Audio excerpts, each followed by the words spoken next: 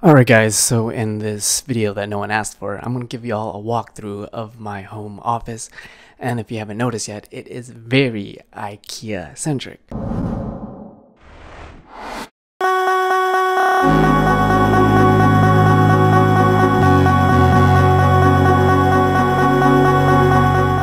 I used to go into the office working for a digital marketing agency where I had my own video editing setup where I get to choose, right, what type of computer, what type my setup looks like. But now with these times is that you essentially need to either have your a remote, really, grab and go type of setup, whether you want to work in a coffee shop, or if you're like me, work from home, you're a freelancer, and you have to essentially put together your own setup. So where do you even begin? Right, so I'm going to walk you through this. First is, you don't know who I am yet, my name is Peter from A Broke Visionary Collective, where I help you become a better content creator. So first, we're going to go off with the chair.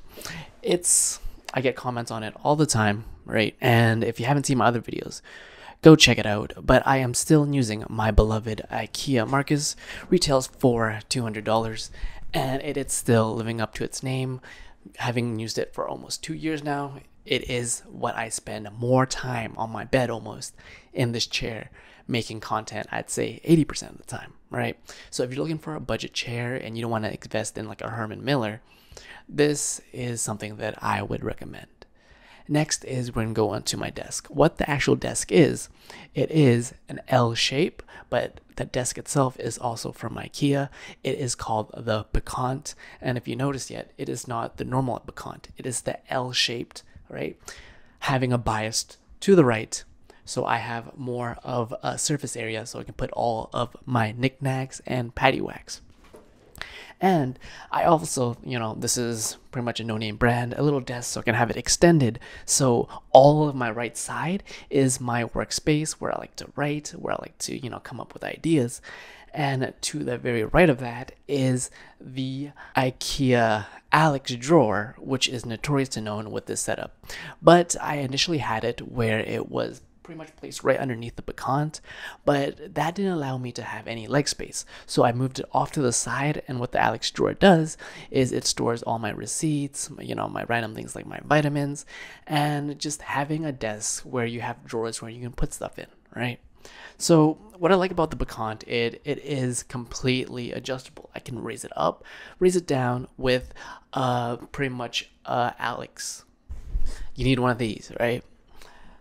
The only downside is that once you have it set, it is pretty big. So this table, overall the dimensions, I'll have it up on the screen, but it takes a big portion of the room. But I did want to have a large enough desk space so I can have a second monitor, which I'll talk about, as well as have my laptop acting as my main video editing station. But before we get into that, I'm going to actually talk about as well as the hardware, right? So what am I using? I am using, let's talk about Logitech setup. So I am using the Logitech Anywhere mouse, right? Version 3. I initially had the other Logitech mouse, but it was way too big for my hands. This is much more comfortable, portable, and more importantly, it is USB chargeable, right? USB-C. And the cool thing about this mouse is that because it uses the unifying receiver, as you can see here, I can connect it to up to 3 different devices, and I use this for my work laptop as well as my own editing station. And to pair that off with my keyboard is I decided to pick up the Logitech right here, the soft keys, the MX keys right here. It is one of the, I guess the downsides of it is like it isn't as clicky compared to your normal mechanical keyboard, but it does the job, pretty heavy. So if you're looking for more of a lightweight portable keyboard, this is probably not the one to go. This is more for your home office station. So next we're going to talk about is I have my keyboard, but read a bunch of reviews and they're like, hey, you should pick up at this guy, right? And I'm like, okay, I might as well, since people have influence on me. And this is what you call a palm or wrist rest, right? So as you're typing, it acts as a little comforter for your wrist. But honestly, with or without it, I actually think that this should be included with that package. the mouse and the keyboard package kind of totals around for, you're looking close to $250, $300. So, you know, why spend an extra $20 if you don't have to and just include that into the package? But yeah, that is my mouse and keyboard setup. I also have this backlit trackpad, which also doubles as my mouse and keyboard pad. Has RGB lighting, right? You can find that on Amazon, and everything I already mentioned and will mention will be in the link below. Next is we're gonna go into sound. So when we're talking about audio, I picked up these. I had these for a long time. Sounds great, has its own little bass box on the bottom. These are Altec Lansing Audio speakers. Sounds great, as well as, you know, what I also use for a microphone is my good old trusted Blue Yeti, the Black Edition, which I use for all my voiceovers as well as all my meeting calls, and also doubles as my headphone stand. The headphones I'm using are the Audio Technica. These are the ATH M50X, which are Bluetooth compatible, aka wireless. And we're gonna go into the actual hardware now. So if you don't know yet, all these videos that are items that I'm talking about, I also have individual product videos on these. Here I have is my XPS 15. If y'all are wondering what do I edit most of my content on, I use this primarily for Adobe Creative Cloud, from Premiere to After Effects as well as Photoshop.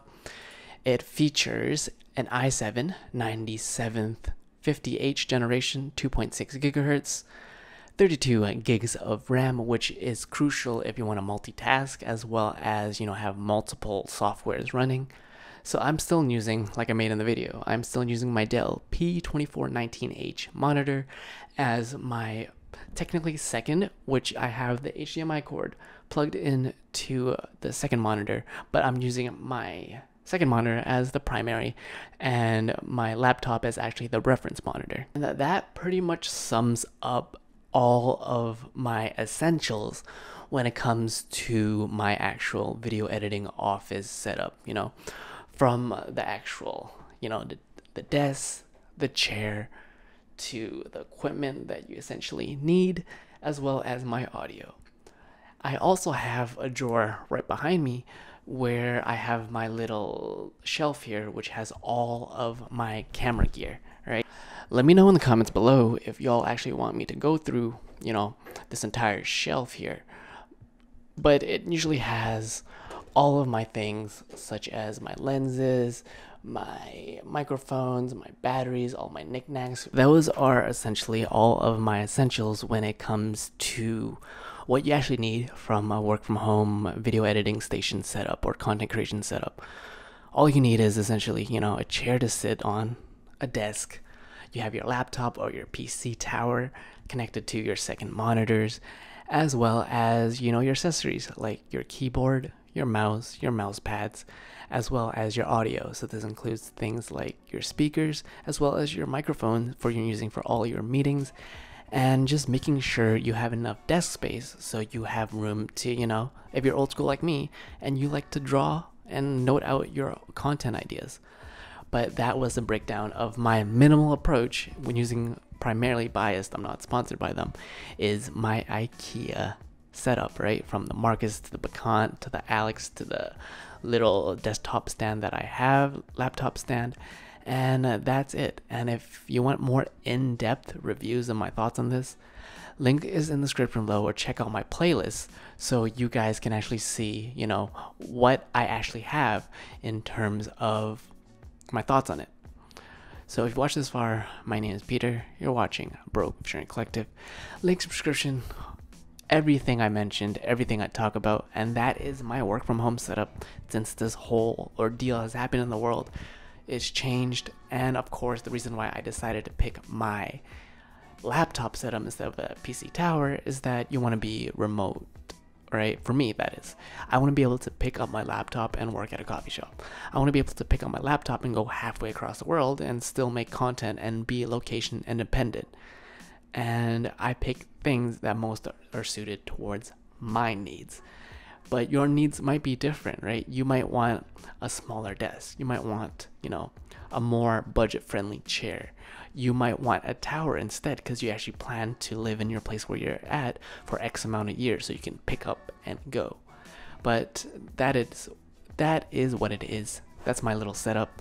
Poster on the back. Shout outs to Tupac, Kid Cudi, J. Cole. And if you haven't subscribed yet, do it. Because I told you so, right? Subscribe to the channel. Be a part of the family.